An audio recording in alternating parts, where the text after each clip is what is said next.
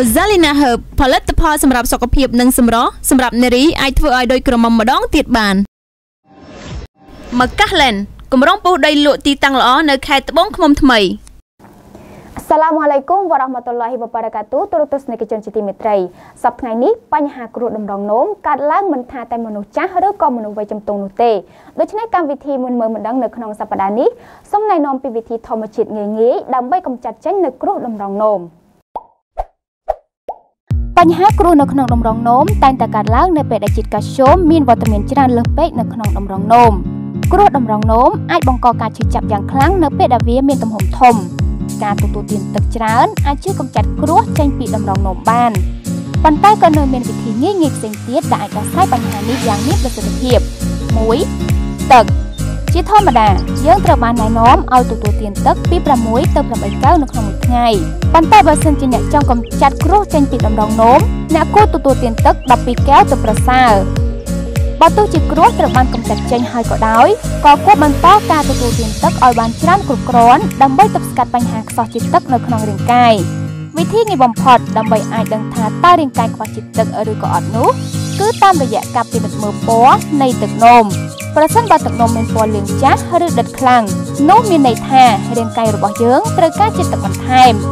ប្រសិនបើទឹកនោមមានពណ៌លឿងស្រាលមានន័យថារាងកាយរក្សាបាននូវជាតិទឹកគ្រប់គ្រាន់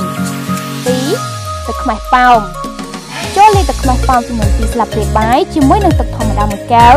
ហើយទទួលទានភេសជ្ជៈនេះជាប្រចាំមុនពេលអាហារទាំង3ពេលរហូតអាការៈធូរស្បើយអ្នកក៏អាចអនុវត្តរូបមន្តនេះម្ដងឬ2ដងក្នុងមួយសប្តាហ៍ដើម្បីទប់ស្កាត់ការកកើតឡើងនៅគ្រោះក្នុងដំរងនោមទឹកខ្មេះប៉ោមអាចជួយបំបែកគ្រោះនៅក្នុងដំរងនោមឲ្យក្លាយជាតូចរហូតអាចហូរចេញមកក្រៅបាន 3. ទឹកក្រូចឆ្មា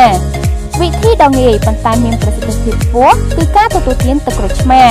ក្រូចឆ្មាជាប្រភពនៃសារធាតុស៊ីត្រាតដែលមានប្រសិទ្ធភាពទប់ស្កាត់សូដ្យូមមិនឲ្យប្រមូលផ្ដុំកើតជាគ្រោះការទទួលទានទឹកក្រូចឆ្មាអាចជួយកាត់បន្ថយទំហំនៃគ្រោះរហូតអាចហូរចេញពីដំរងនោមបានវាក៏ងាយរារាំងការរីកលូតលាស់នៃពពួកបាក់តេរីផងដែរ 4. ទឹកដូង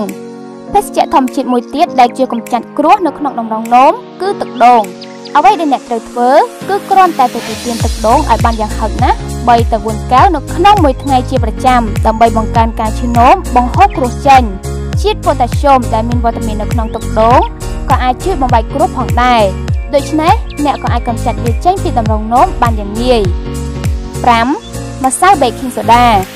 អ្វីដែលអ្នកត្រូវធ្វើគឺគ្រាន់តែលាយម្សៅ baking soda មួយស្លាបព្រាបាយជាមួយទឹកក្តៅអ៊ុនៗមួយកែវកន្លះកូរឲ្យសព្វសឹមទទួលទានជាការស្រេចសូមអរគុណចំពោះការតាមដានទស្សនាការផ្សាយរបស់ទូរទស្សន៍មូស្លីមកម្ពុជាសូមកុំភ្លេចចុច like និង share គេហទំព័រនេះទាំងអស់គ្នាវ៉ាសាឡាមអាឡៃគុំវ៉ារ៉ាហ្មាតុលឡាហ៊ីវ៉ាបារ៉ាកាទូមកកាសឡែនគម្រោងពុះដីលក់ទីតាំងល្អនៅខេត្តត្បូងឃ្មុំថ្មី NASA អ្នកឯកទេសព្យាបាលនិងថែរក្សាសម្រស់